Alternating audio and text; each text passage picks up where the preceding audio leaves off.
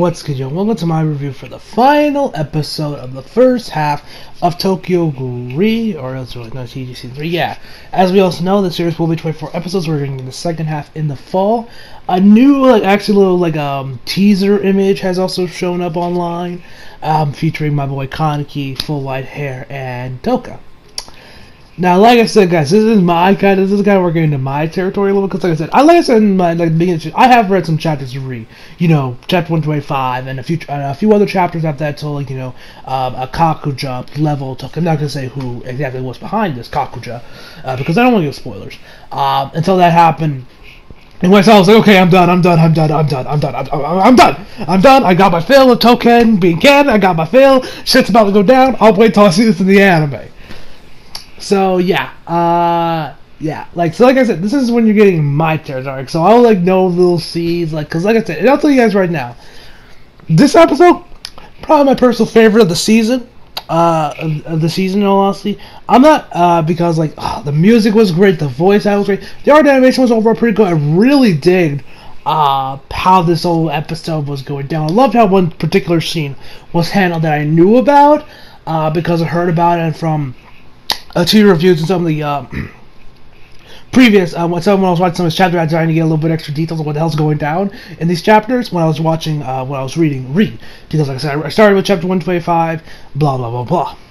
So which by the way, I gotta say the second half of TG the gloves are off with the Sheeta in this half. The gloves are off with the Sheeta.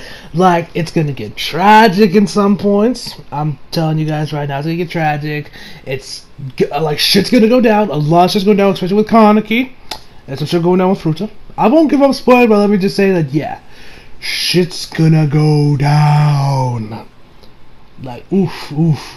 There are scenes I know about from the manga that I'm very curious how they're going to be transformed for the anime. Although one thing I don't expect to get adapted at all is chapter 125, which is of course, the chapter when Touken did finally become canon. I'm not going to spoil what exactly goes down in that set chapter, just for the fact that I don't want to spoil you anime onlys that of what happened. I don't want to spoil it, but let's just say I don't expect that chapter to get adapted at all. Like I said, I'm not gonna tell you what goes down in the chapter because I don't want to spoil you guys, but just so you know that if they don't end up adapting it, I'm not gonna be disappointed or hate Para because their hands are tied with that scene because I doubt that you hear of that show on television. But anyway, but let me stop with this. Like I said, the gloves are off with the Sheeta at this point. Shit's going to go down. So enough about. Let me just talk about this episode. Like I said, this episode fucking phenomenal. It was great. So let us talk about it. So we start this off with we got the guy in the glass. The guy that I forget his name in all honesty. He's the guy that's always the guy that's spearheading the operations. He tells oh yes. If any achievements go down, I'll get put your partial credit, which means that's some easy money. And I gotta say, this dude is a straight up asshole. What is this man's beef? This man gives zero fucks. He just has zero emotion at all. Honestly, so anyway, we see Eto, of course, was the one-eyed owl, coming crashing into the helicopter. The dude manages to pull a grappling hook out of his jacket. I don't even know how it got there. Whatever, he swing, uses it, gets crashes through one of the windows. And I gotta say, overall the art animation did look pretty good for this. It wouldn't really count, but I think there was maybe 1 or 2 shots the art could have looked a little off, a little bit. Anyway, so he gets in the window, crashes through, and then he's fine. We then get back to our boy Heise.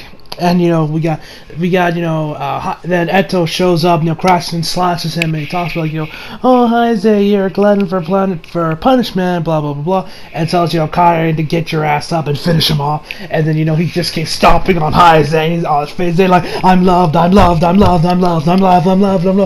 then we think about the Heise. We're on the checkered floor. We see that little kid, white-haired Kaneki, and so hey man, aren't you gonna save me? And then Heise gets up and strangles the little shit. He's grabbing his throat and then slowly strangling him, tightening him, strangling him. And he's talking, and we kind of sit here and say, die.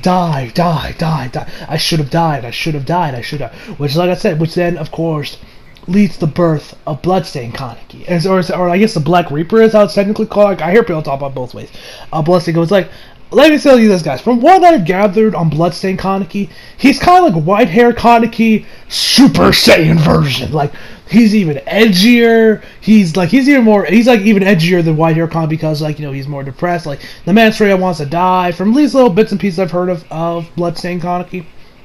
Like, hence, like you saw in last episode, you also talked about when you heard Audima, which I didn't mention in my review. Audima said, like, do you want to die again, Heise? And, you know, this content about die, leading into, of course, the birth of the Black Reaper, or Bloodstained Kaneki, whatever you want to call him. And I love this one scene. It shows this scene of Kaneki's mother beating Kaneki. Because as the little kid, white-hair Kaneki said, like, you were abused for the silliest of things. Now, I could imagine a lot of anime always manga people were probably super shocked about this. You're like, wait, what? But Kaneki loves his mom. He said she was super caring. Not necessarily. Like I said, like, this is the scene I was alluding to a couple of weeks back when I was talking about, you know, about when we found Heise isn't a fan of Sen Takasaki's works. Because, like I said, like I said with about his parents, like, and as you probably noticed, the footage itself looked staticky, like, you know, it was out of focus, it was kind of glitchy, like, you know, it's like a TV struggling to get the signal in to really see a channel, because we can't really believe Kaneki. Like, he's kind of like, I guess you would say, an unreliable narrator, because Kaneki's mental state is not that good. Like, as we said, guys, the man got like 20 different personalities running through his head at all times. And so he kind of like this is kind of from a little bit of here I've heard of what Chibi said in his videos. We just know that Kaneki probably, you know, suppressed those memories a lot, changed them up to where they would look better to, you know, I don't know, help his mental state or something. Anyway, and I love how this shows, because, like, you know, that we can't trust Kaneki. We can't trust Kaneki. Kaneki can't really trust his own memories because he probably messed with them, or, you know, we can't trust Kaneki. When he talks with me, like, you know, like, as we know, he saw, like, season 1. At the end of season 1, he talked about, you know, how she was a caring mother. But of course, we see right here, we see her beating him. So, and he says, like, no, mommy, stop, please, okay. And I think the voice acting in that scene, damn good. I'm hyped to see this episode dubbed. I can't wait to see what Funimation has in store for us when this episode gets dubbed. But yeah, I gotta say, but like, I love how it was filmed. I love how they, like, you know, they actually showed it. Because, like, in the manga, it was kind of like just a solid, like, you know, white page. From what I remember, it was like just a solid. It was like a whole page of it, just of you know, Kaneki's mom having her hand up, ready to slap Kaneki. And, you know, we got Kaneki for. I love how they showed up. I love how it looked kind of staticky, glitchy, like you can't, like, you know, it's kind of like, you know, it's like, you know, the signal's not going through all the way. I just love how that was filmed, because I love how Para did that as a way to show, like, you know, about Kaneki's mental state and how we just can't trust the man, how he can't trust his own memories, because, like you said, the man has so many goddamn personalities running through his head. And it's probably one of the main reasons why he's a fan of Sen Takasaki's works. But yeah, like I said, that was probably my favorite part of the episode, was that scene. And so, yeah, that, like, oh man, that scene was, I can't talk, like, that scene was just so good, guys. That scene, Studio Paragon. I feel like even Chibi has to give Paragon props for that. Like, even Chibi has to give Paragon props for that scene, like how that was handled. Although he'll probably have like 10 different props for that song. But we'll find out when he releases this video. But yeah, GG, woo, Paragon, you did good. You did good with that scene. You did good. And so after we had that amazing scene, we then have white hair Heise with the white hair Kaneki, little boy, kind of a salvation, but like, you know, salvation, whatever. It's pretty much, you know, leading into the birth of Bloodstained Kaneki. And, you know, at the end, I love this scene where he tells, like, you know, 99 Heise, because, like, now Heise is pretty much out of the picture now. Heise is no longer the main guy on the steering wheel. He has now been, as we learned, like I constantly keep referencing Thor Ragnarok, because it's so true. He has now been shoved in the trunk. And now, Bloodstained Kaneki has control now. And I love how he said, not enough dreaming, which is a very pivotal scene. Now, for anime only, you'll probably never really get what it really means, but for kind of like manga readers like me, and kind of know a little bit other pieces about, you know, read from, like, you know, cheap reviews, we know that Kaneki's main goal has always had to been a family. And the stuff when he was living with Heise, you know, that was pretty much it. He had a family, you know, with Arima, Akira, you know, Urie, Shirazu, Saiko, Nutsuki. That was kind of his family. And as we know, it was pretty much all very dreamlike, because, you know, he was in control. It was Heisei. It was like very dreamlike. Now Kaneki is back in control, or I guess a new version of Kaneki is now back in control. A new personality has been born, to where he's like, you know what? Enough of this shit. Enough of this dreaming. I'm back in control, motherfuckers. And I love that scene. I said, oh, this is probably my favorite because, like I said, I am a manga reader. I am up to volume 11 of the manga, of course. I know a little bit of the manga. Let's read the chapters from Reed. When I watch Chi reviews his reaction alongside just to help me get like extra context about certain scenes where I kind of understand it a little bit better, but not really because I was still pretty much lost most of the reading because I was really reading for the token shit. But anyway. We see that, and then we get back to the fight we have with Shirazu, Uri, and the crew in there against that ghoul. I think his name was, I forget what his name was, but, we got Shirazu. He ends up, like, he keeps up, like, more and more and more and more. He's wondering what he can do more, so he keeps, I don't know if this is, like, his strip, like a strip Kakuja he now has, or that's, like, the, updated form of his, Kagane. But appearance pops up this new Kagane. I don't know if that's like an upgraded version, or it's a straight Kakuja. But pretty much where he throws a bunch of missiles at it, and then he just takes the whole freaking thing and just throws it at him. And Shirazu comes in, lands the final blow. We actually see a flashback to I'm guessing when Yoshimoto actually handed over Eto to, I'm guessing, Algiri Tree. Because, as you saw Rude, which I know I shouldn't probably be comparing this to Rude because it was probably wrong on certain things, but it's like the only thing I can compare it to because I haven't read all of the manga of TG Reed. Anyway, we see that he actually handed over. He was like, I called her, like he said, like, I called her Eto, or maybe, I don't know if that was that actually, I think that was Yoshimoto speaking. I called her Eto because I expected her to, like, be surrounded by much of love. Ironically, since she's with Algiri Tree, which we know what Algiri Tree wants. So, yeah, there's that, and then and then we see Shirazu. He has this giant hole where we can straight up see the man's skeleton. When I saw him, I was like, God damn! I'm surprised you can get away with that on TV. Damn!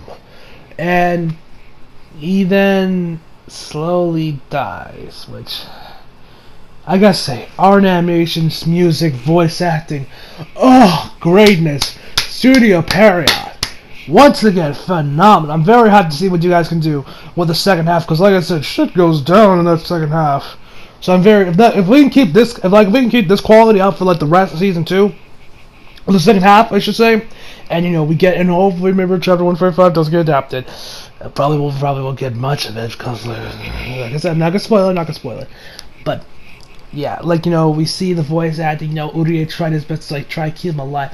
Although, I do notice we see, like, I think he started regenerating, but it looked like it was, like, too little too late, because he still ended up dying, or maybe not, and he just went unconscious, because, I'll talk about that in a minute, because we see something about him later on in the episode. And so, Urie, Saiko, Mutsuki, they're all starting, I love, during, and around the end of it, he says, hey, why won't you guys say something? Hey, where are you guys? Because, he's slowly losing his vision, he's slowly losing his hearing. The Japanese one, whoever voices Urie, give that, Shirazu, give that man a raise. Like, stellar voice. I'm very curious how the dub is going to handle this. I'm looking forward to seeing this dubbed by Funimation. But yeah, we also see a little flashback scene between Uri, I think his name was, the blue hair guy that kind of gives Kaneki a little bit of shit, and that was also with the pink out girl. I'm shit with names also, guys. We see a little fight with them, which I wouldn't be surprised that was something from like a previous manga chapter that the appearance again they just put back in like they did with Mutsuki and Juzu, their little training thing they had. I wouldn't be surprised there. We all see him. He actually tries talking to Fruta. But he says, like, Mr. Ki, he's like, Kiichi-masan, Kiichi, he acts like he's crying, but then when they leave him, he, like, puts his hands down, he has, like, this massive smile on his face, like I said. I'm looking forward to seeing what Fruta has in story, because, like, now that I get context, I'll probably, like, I'll probably get a lot more context from there, since, like, we are seeing this in the anime. Yeah, so then we have Kaneki versus versus Eto. They have the duel. Their art animations were pretty good. But one thing I mentioned, actually, when we saw Bloodstain Kagura's triumphant return when he made it was real. Actually, he takes like a pipe or like a piece of the railing there, pulls up and literally just stabs him in the eye with it. Like, yeah. And so, they have their fight. Kaneki actually said he was supposed to, like, protect her, actually, or, like, bring her back, but Kaneki's like, fuck that shit. He ends up straight killing her, slicing her in half, although maybe she might survive that. We don't know. Because she's like, she's like, I love you, Kaneki, and then she falls and he's like, I'm honored. But, where he says, after he said, I'm honored, he says, Takagaki Sensei. Which I thought was like, wait, what? So, unless he's referring to someone else by the name Takasaki, it looks like that Eto was actually Sen Takasaki's. Kaneki's favorite author. Which means he was also Yoshimoto's daughter. Wow. When I heard that, I was like, yeah, wait, what? No wonder Rize loved her book so much. No wonder. I was like, what? No wonder Rize loved Takasaki's work so much. So yeah, and then we see him feasting on her corpse, just replenish those RC cells. And then we see Uye, or whatever the dude's name was. He says and literally, and I love this part. Nobody questions his hair color, how it's suddenly black. Nobody. The dude tells oh hey, what were you doing there? I was yeah. I just took care of them, but they barely escaped. I was just replenishing right here. The dude never questions his hair. I would have been like, hi, why is your hair all black? And then when he gets to Urie and this crew, Urie still doesn't question why his hair is black. And I gotta say, Kaneki, you cold, my brother. He tells him, he tells Urie that it's my fault. If anything, it's your fault. If you want to blame anyone, blame your weakness. As we know, that's why Kaneki had that white hair, edgy look in part 1 was because he wanted to protect everyone he was. He was seek power, blah blah blah blah blah blah. So he's like, I was like, my dude, why are you so cold to Urie? So, yeah, that's pretty much where the episode ends. Then we have the end credits play after he, takes Skiyama. He says, yeah, I'm taking Skiyama. He, just throws him off the roof. Just throws him off there. Karin comes rushing towards him. And that their weird little moment, oh, everything's okay, Karin, blah, blah, blah, blah. Skiyama manages to get away. Karin ends up crashing down to the floor. I wouldn't be surprised if he's dead. But then, right when Skiyama's trying to make his escape, the CCG operatives come after him, and then we see these wings. And my soul was like, yes! And it's our girl, Toka. She, along with Chie and Skiyama's father, along with Aboyomo. So yeah, the whole crew is back together. But if any of you guys are kind of disappointed how little of Toka there was in this series, don't worry, she's gonna have a much bigger role in the second half. Trust me on that. So yeah, and then we see the white suits. The guy that had that guy that loved loved Jason so much. Yeah, we see them actually take Shirazu's corpse, which makes me think that Shirazu is actually still alive. He's just unconscious because, like I said, we saw some regeneration. So, unless it was just that other guy that that the other ghoul that was with Eto, it looks like Shirazu might have regenerated. His body might have regenerated enough to where he's still alive, but he's just unconscious for the moment. That's my theory. We may see more in next week, so we'll probably find out whether or not my theory is true, or they might do some Frankenstein monster shit with his body or something when we get to the second half of TG in the fall. So yeah, that's where the episode ends. Overall, I am kind of disappointed that they didn't use Unraveled when Bloodstained Kaneki made his return and he had him face out against Eto. Kind of disappointed about that, but the song they ended up playing was also fantastic. Overall, like I said, this is my favorite episode of the season. So overall, I give this episode a 10 out of 10. So hope you guys enjoyed the video. Like if you did, subscribe if you're new. Follow me on Instagram, Twitter if you like it. Links are just below. As always, come back for more. See you guys next time.